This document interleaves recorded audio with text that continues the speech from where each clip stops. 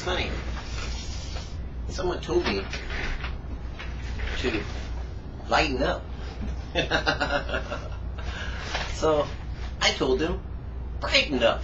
You know, get bright. After all, if we are children of the light and children of the day, and we need not always stumble, but we can walk in His way, then maybe today I don't need to lighten up, I need to brighten up. You know, kind of like light up the territory, kind of like glow, you know, where you know you should be, doing what you should be doing, being what you should be in. I mean, after all, isn't kind of like the Christian life about living it, not just doing it? I mean, anybody can do it. Everybody doing it, doing it, doing it. But how many people are living it? You know, forget this walk the talk. I don't care about what your talk is, and I don't care about what your walk is. I care about what the light is. And Jesus is the light, so wherever He shines, I want to find myself in the light. That makes sense. It does to me. I don't know about you, but you know, when I was walking in darkness, I stumbled. Seems like if I'd have had a flashlight, if I'd have had a beam of light, if I would have had the sunlight, then I might not have stumbled.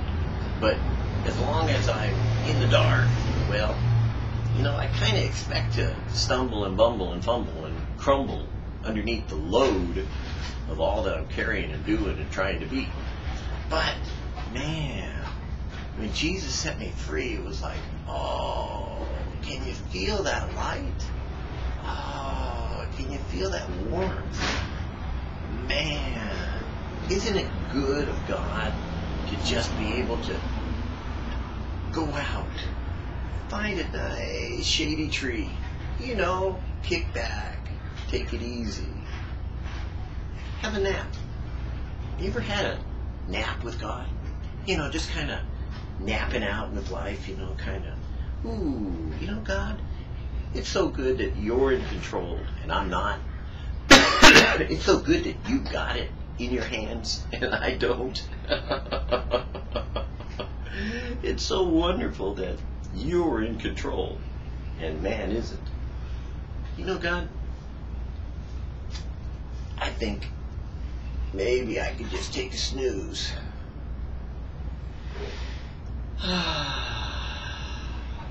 Maybe I can just kind of like chill out, relax, and take it easy, and let you be you. Me, I'll be me. After all, you did say, God, that you would take me the rest of the way. You said you're easy to follow. You said your burden is easy and your yoke is light. Light like in light or light like in light? Which way do you want it? Either way, you're right. So, I don't know. Maybe it's easier to be with God in the light than it is to be with God in the darkness. After all, I think He said, if you walk in the light as He is in the light, you would have fellowship one with another. Things which are despised has God chosen. Really? Behold, are not all these which speak Galileans? Ooh, they're one of those people, you know. Maybe they're Islamists. Ooh, but they got saved.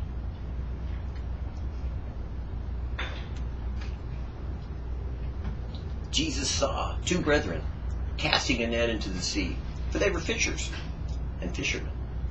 And He said unto them, Follow me. Now, when they saw the boldness of Peter and John, and perceived that they were unlearned and ignorant men, they marveled, and they took knowledge of them, that they had been with Jesus. Wow. Something different about being in the light with them. They had a light, and reflected the light. My speech and my preaching was not with enticing words of men's wisdom, but in demonstration of the Spirit, and of power. That your faith should not stand in the wisdom of men, but in the power of God. You have not chosen me, but I have chosen you, and ordained you that you should go forth and bring forth fruit. He that abideth in me, and I in him, the same bringeth forth much fruit. For without me you can do nothing. We have this treasure in earthen vessels, that the exceeding excellency of the power may not be of ourselves, but of God. Ha! Wow. Imagine that. All of it coming from God, returning to God, but going through you. Wow. God would use you today. God would touch you today. God would be with you today. In some way, to shed light on a subject that maybe no one else in the world could be prepared to do except you today, as you walk in the light, as He is in the light.